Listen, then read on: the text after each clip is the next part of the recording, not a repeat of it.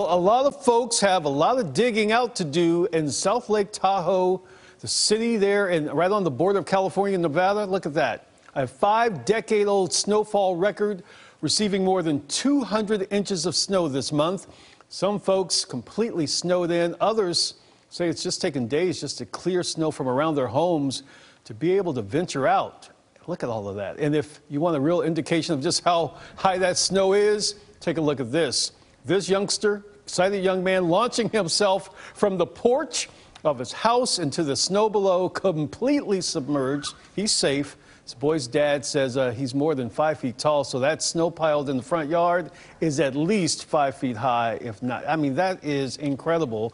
And I know over the past year or so, there's been concern about drought and what have you in that part of the country.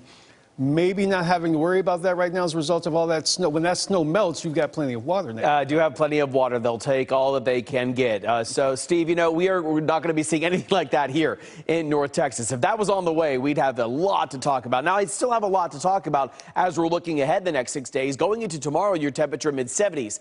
Even for New Year's Eve day in the mid-70s. We then ring in the new year, and then, boy, do the colder temperatures arrive for us late in the day on Saturday. You're going to be bundling up, and by Sunday, it's going to be a day to maybe just hang out inside if you can, because temperatures are going to be pretty cold for us.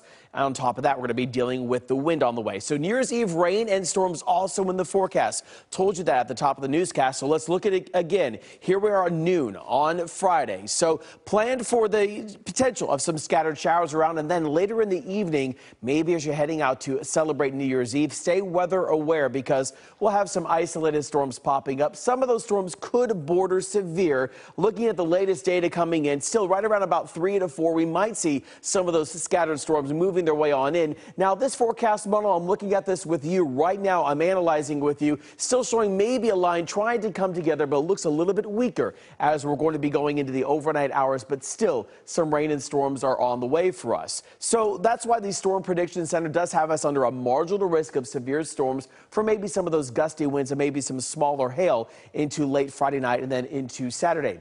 Then the other story, strong cold front on Saturday. This is going to get your attention. Plan now, and you probably need a plan to cover up the pipes possibly this week and get those plans in place because our temperatures, it's Saturday morning, not too bad, 60s, 70s, the noontime hour. Then as we go into the afternoon to then the evening hours, already below freezing in Bowie to Gainesville, upper 30s to the low 40s. And then by the time we get to Sunday morning, forecasting the mid to the low 20s. So a hard freeze on the way for us going into Sunday morning, then into the afternoon hours on Sunday into the low 40s. But on top of that, I told you Sunday, you want to make some plans to be inside. Here's why. By the time we go into late Saturday, it's going to feel like the teens to the single digits. Same story going into Sunday morning.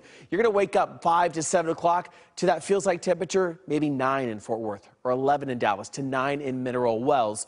And then as we go into the afternoon hours, still feeling like the mid-20s. So big changes on the way for us. The 7-day forecast shows we're going to be seeing a large amount of rain, 70 to 60% chance Friday night into Saturday. Then on Sunday, your high of 40. Still Monday morning, 28 degrees. Then we warm up to the 70s by Wednesday.